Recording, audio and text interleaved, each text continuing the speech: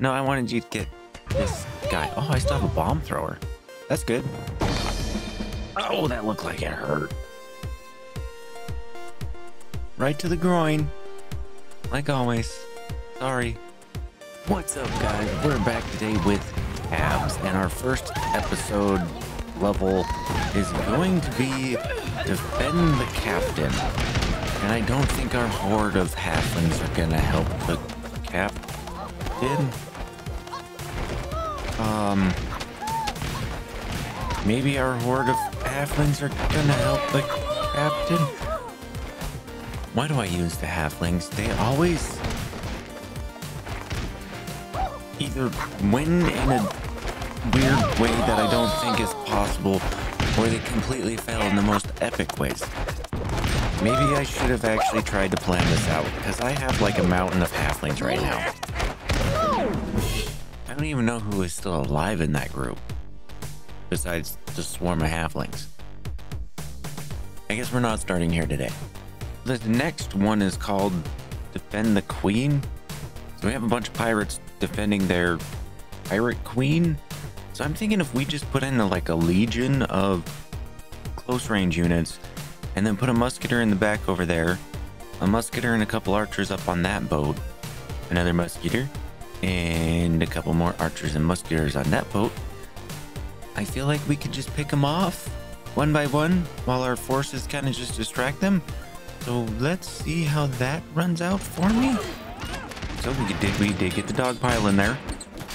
I do still have musketeers and archers up top, as long as they hit the enemy forces and not our forces. The queen throws bombs. I saw that. And my archers aren't doing much of anything, so hopefully my musketeers can get a couple shots in there. Perfect, musketeers, right when I needed you. See, you just need a little bit of range to take out a queen. I don't know. So now we get to play the pirates, and we now have to fight through all the other factions. So of course we're starting off with a small tribe. And I kind of want to see what the harpooners do. So I got a couple of them in there. So they just harpoon and grip themselves with the enemy. Okay, they don't do much against that many forces, but I just wanted to see. All right, let's just throw some guns at the problem. So we got our flintlocks, who are the guys who shoot 2 guns once, and then they go in for melee. We got our guy in the barrel, I forgot what his name was, with guns that knock themselves on their butts. We have our bomb throwers, who I was kind of hoping would be throwing more bombs and making a little bit more chaos. And then our harpooners. Well, that worked. I'm extremely curious on how far bomb throwers actually throw bombs. So let's kind of just spread a couple of them out.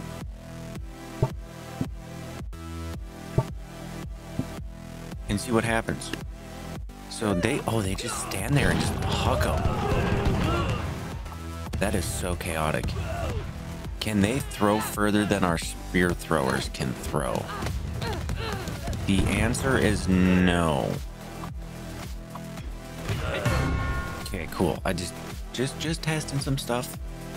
All right, so let's get a bomb thrower in there, just to take some fire. Got some gunners. The blunderbusters, I believe, are the guys in the barrels with the big guns. Pretty much when they shoot their gun, they knock themselves on their butts. So they're not that much of a help, because every time they shoot, they fall down and have to get back up.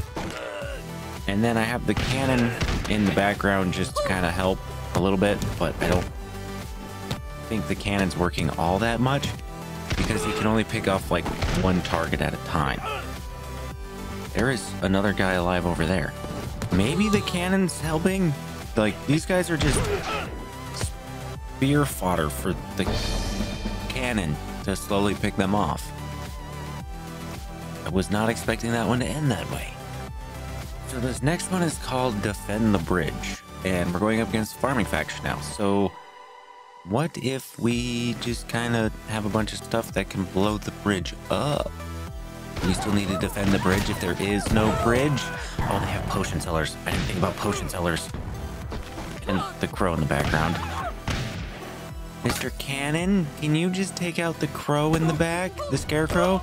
No, I wanted you to get this guy. Oh, I still have a bomb thrower. That's good. Oh, that looked like it hurt. Right to the groin. Like always. Sorry. So this one is called Run Over Them. So we have our Harbingers and then our Bob Ross in the background. And ma'am, is there something wrong with your head? No, I'm just tired today. Okay, I thought you had like a weird misformed head. So what I was thinking was we just throw some of our guns at them.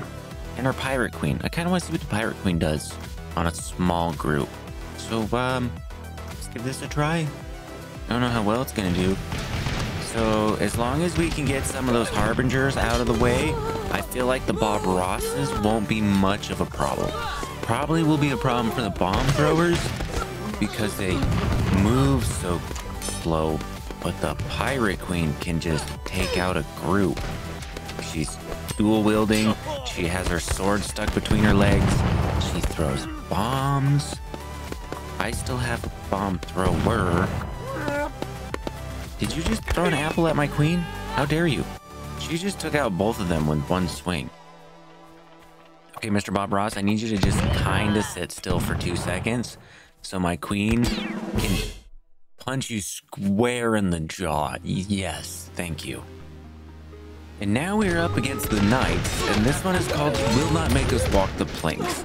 So my idea was apparently to shoot that guy into space because he didn't want to walk the planks.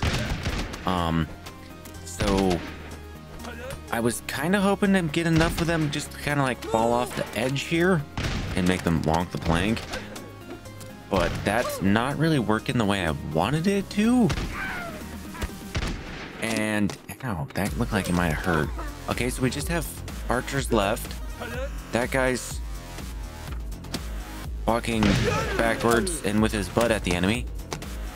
They do pretty good at protecting against like arrows and spears and stuff with that barrel armor. I just don't know how long they can hold off for. Is this gonna work? Okay, I think we're down to 1-on-2, which is not good odds. Okay, 1-on-1. Who's gonna shoot first? Oh, you missed. I still don't know how those winds work, but they work. So this one is called This one is called Kings Unites. We got 3 kings that look like they joined forces to take out this pirate invasion. And they brought 2 catapults and a couple archers. So let's see how our pirate queens uniting handle this force. So we got 2 pirate queens, a harpooner, some of our guys with guns, lots of guys with guns, and some bomb throwers. And those ones are just standing at a stalemate over there. That was weird. I was kind of hoping my bomb throwers would have taken out most of the archers. I don't think that worked the way I wanted it to. But my queens are doing pretty good, as long as they don't get completely crumbled by the catapult. Or blow themselves up. I didn't think about that.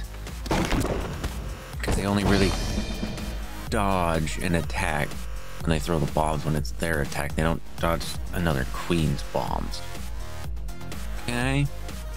So how about instead of sending 2 queens, we send a queen and a captain, a few more bomb throwers, an extra harpooner, and some more guns. So far, we've made it to the catapult on the one side. We did get taken out. That's not good. My queen is fighting a king with a hand behind her back and kicked him in the face. Hello. Are you going after the harpoon now? Please and thank you. That would be good and nice. How's that king over? The king, the captain. The captain died, but we only have harpoons left, so this should be kind of easy for you as long as you don't take a catapult straight to the face. Okay, apparently you can take a catapult straight to the face. That's good to know. Are you gonna get there in time? Why do you keep hiding your sword behind your butt and then doing a hip check to attack? I don't get it, but if it works, it works. All right, so next on our story of conquest, we have snakes and horns, which of course they have snake archers and a minotaur and some shields and some pointy sticks.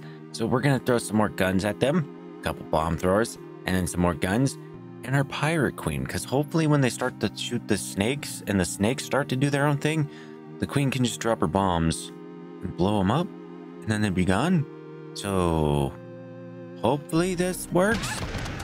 Throw the bombs straight into the horde. Not as many bombs as I wanted into that horde, but that does kind of help. The queen took out the minotaur. Nice. We do have snakes. We do have bombs flying everywhere. We have more bombs flying everywhere. Okay, the queen does not give a rat's butt about those snakes. She is going straight for the source and smothering them in her cleavage. You saw that, right? Okay, now you should probably worry about the snakes. Perfect. Exactly what I wanted. And just kicks to the face and sword to the face. I think that was a sword. I think it was the hilt to the face, but we'll just call it the sword. So this one might not be ending well for me. It is called bolts and arrows, I believe, because we have the ballistas in the background and we have Zeus. So Zeus can just chain enemies and take them out, and the ballistas can literally kill anything as long as they make contact. So I was kind of hoping my guns would deal with Zeus, my bomb throwers would deal with his legion, and my cannons would survive long enough to get in close enough to the ballistas to take them out. It kind of went that way, not really went that way. I don't know where my captain went. He is somewhere on this board. He went flying. I don't know how that one worked. Have I been on this map before? This looks new. Does that mean there's a secret unit here? Well, I didn't find any secret units, but I did find this bomber, and he ended way the heck over here. So I haven't found the captain yet. I think he might be off the board though. Moving in. Which now means we are now fighting the Viking faction. And this one is called Pillage This. So I'm going to assume they don't like being attacked by pirates, because technically they are kind of like pirates themselves. So I got our kind of normal layout, a lot of guns, some bomb throwers. I got a queen and 2 harpooners in there. I was trying to see if the harpooners could get the jarls and kind of like, you know, take them out of the fight a little bit. Does not look like that happened for me. It looks like we have a jarl, some Valkyries, I was going to call them harpies, and 2 jarls that my queen is desperately trying to fight, and she just took the hilt of that axe to the head by a back-flipping jarl. I don't think she was ready for that. Not one bit. Maybe if instead of harpooners, we give her a captain for support. I mean, he does have a gun and a sword. Well, maybe that'll help out a little bit more. Did you already take out a jarl? Oh no, they both went for the captain. Okay, well that does help my queen out a little bit. So we have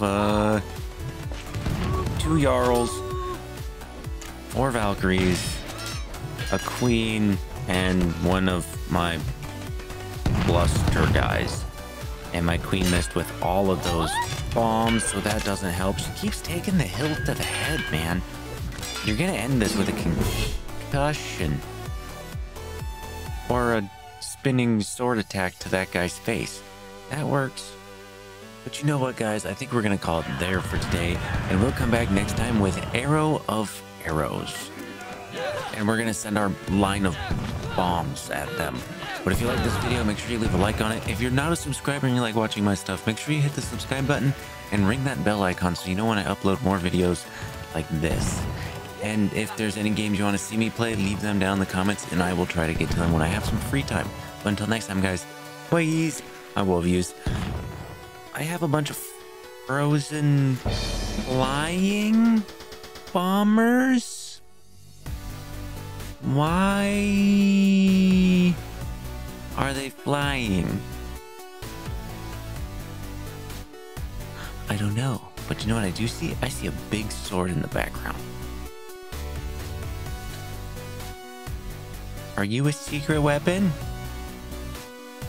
No, it's not. Can I not? Aw. Well, I thought I found a secret weapon, but apparently not. Next. Bye, guys. Wolf views.